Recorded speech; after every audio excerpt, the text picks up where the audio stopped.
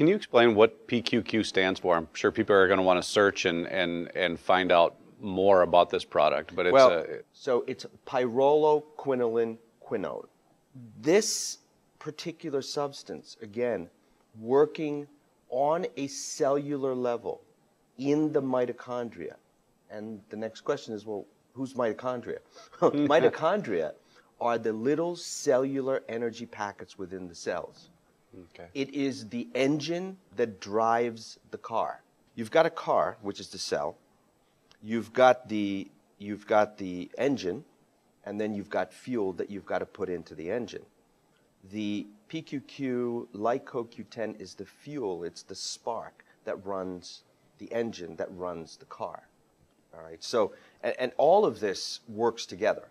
And you know, we don't look at ingredients as just a singular ingredient. Every one of these things work as a unit. And that's the beauty of dietary supplements. The beauty of dietary supplements is, and again, my opinion on this, and in working with them for so long, is that dietary supplements have various roles. CoQ10 has various roles, vitamin E has various roles, vitamin C has various roles.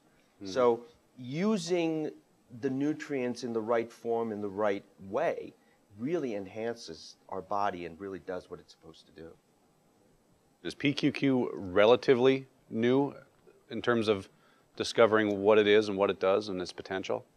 I think it's relatively new in the dietary supplement market because a lot of people have not heard of it. I was introduced to this probably 8 or 10 years ago. Okay. I'll never forget this at one of the major meetings at Expo West, in fact. I was outside and one of my good friends came up to me and said, "Hey, Derrick, have you heard about this new thing called PQQ?" I said, "Who?" And he gave me a whole bunch of information, and I started reading about it. I thought, my God, this is fascinating. And I've just been interested in it ever since.